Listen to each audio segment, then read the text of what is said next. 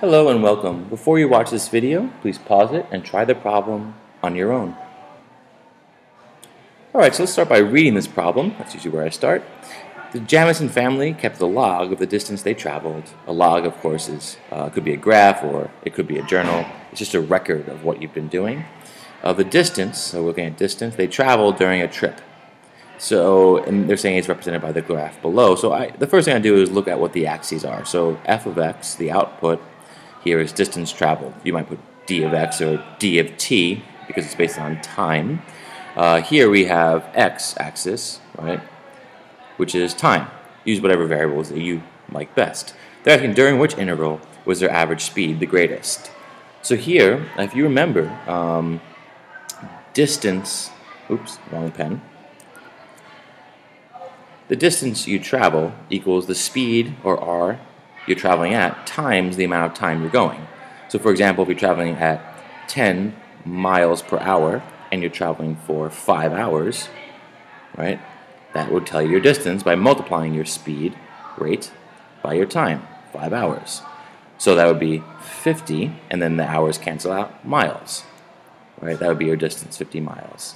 So what does that mean here if we're looking at the greatest speed? Well, look at d equals rt. If we want to isolate r, which is our speed, I would divide both sides by t. That means rate or speed equals distance divided by time. Now if you look at this graph, distance is your y-axis and time is your x-axis.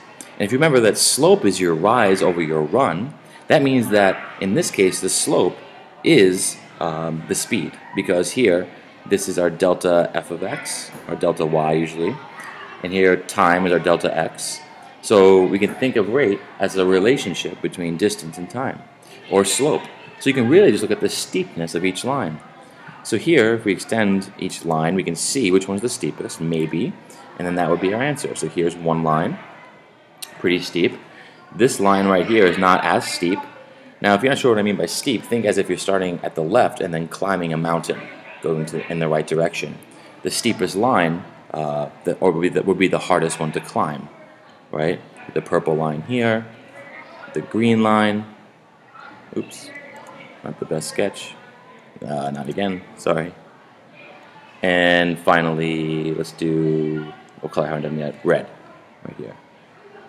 Okay, so when you do this, it might not be immediately clear which is the steepest. So here, it looks like the blue line and green line are close for being the steepest. So I'm quickly going to compare them by looking at the points that form those lines. So on the blue line, we have these 2 points, 2, 110, and 140. So the slope is the difference of the y's, 110 minus 40, over the difference of the x's, 2 minus 1. So 110 minus 40 is 70, and 2 minus 1 is 1. So the slope there is 70 miles, right, per hour. So I'll put the units in there. 70 miles per hour. That's our slope. What about this green line up here, which looks about the same steepness? Let's see. 350 minus 230. Right? 350 minus 230 equals 120. And 8 over 6, 8 minus 6, is 2, and that's 60 miles per hour. The slope's a little bit lower right there. So 60 versus 70, 70 is the larger of the two. You can test them all if you'd like.